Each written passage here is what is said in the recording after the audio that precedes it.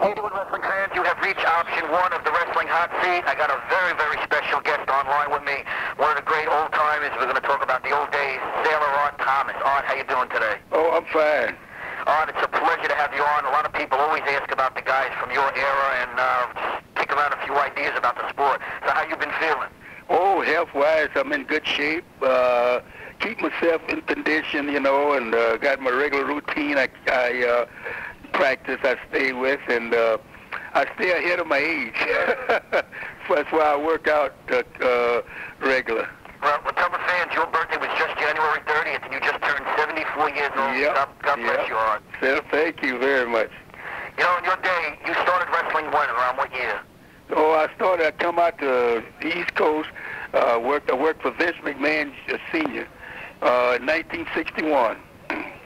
At the time, I was 36 years old. I had been wrestling, but I kicked around, at carnivals, and had shows, and picked up a lot of experience that way. And then I was recognized through Buddy Rogers, late Buddy Rogers, talked Vince into getting me out to New York, and of course I had to prove myself, and which I did. It's a long story in between, Yeah. But I managed to make it, so I'm glad to say I thank Buddy Rogers for giving me that start in the big time. Right. Now, some of the titles you held was down in Texas in 63, Texas champion. Texas champ. I was in Texas Florida. Champion with Wild Bull Curry. Yep. And I wrestled in Florida. I was state champ there. Stayed in Florida, Tampa, Florida. Right. And in Michigan, you were the tag team champions with the late great Bobo Brazil. Yes. And of course, you were the world Negro champion down in Texas in 1962. Yep, that's right. Yes, it goes back. So titles have not escaped you, definitely not. No. And you teamed with Bobo Brazil on a ready basis. Oh yes, quite a few times. And Dory Dixon. Yeah, Dory as well. And also another great, outstanding wrestler, Sweet Daddy Siki. Oh, Sweet Daddy Siki is another one of my favorites. Yeah, you remember him? Yeah. Him and I teamed up quite a bit in our career time. He had a singing career too, Sweet Daddy Siki. Yes, I think for us, I know he's still living in Toronto, Canada. Right. Mm-hmm. And who's your toughest opponents back then? There was a lot of well, let's put it this way. They all came tough. You got your different styles. I can name names like the Bruiser, Buddy Rogers, Hans Schmidt, how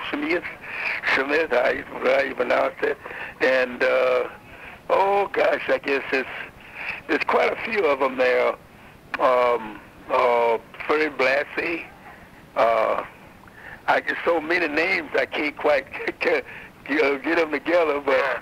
You and Bruno Sammartino were a successful tag team. Yes, we were. Yes, we were.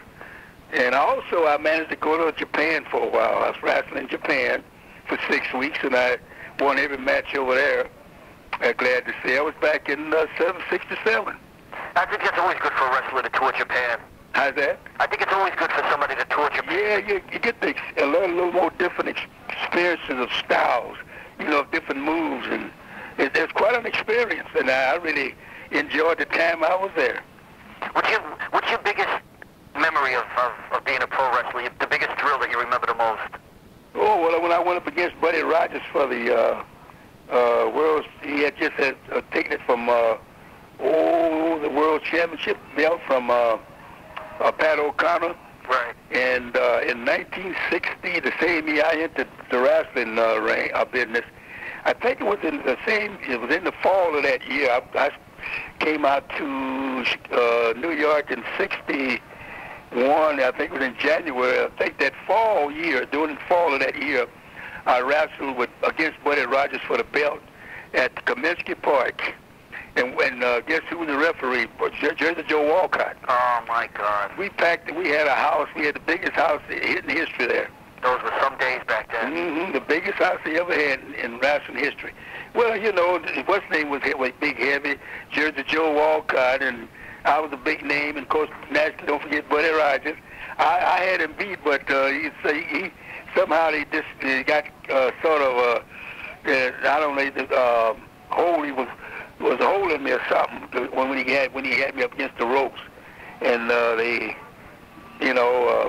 called him on that. I had the belt. I had him beat, rather, and some little fluke, that I don't know what happened. I can't remember way back that far. I know, it's a long, long time ago. Yeah, gosh, going way back. But that was my biggest thrill, going for the belt. Miss seeing a lot of those matches, and I remember you from the old days of Washington with Ray Morgan on Channel 47. We used to get them up here. That's correct. Yeah, it's quite a lot of history there. Yeah, it is great history. Yeah. All right, I want to thank you very much for coming on. Well, hey, what's your name again? Dominic. Dominic? Yeah. My pleasure. Anytime I can help you. You know my number. Okay, you're a great guy and one of the true legends in the sport. Ladies and gentlemen, Sailor Art Thomas. Listen to option 2. There'll be another special guest on here, hopefully, and option 3 updated at midnight with listener questions. All right, once again, thanks a lot. You're welcome. Okay, take care, folks. Yep.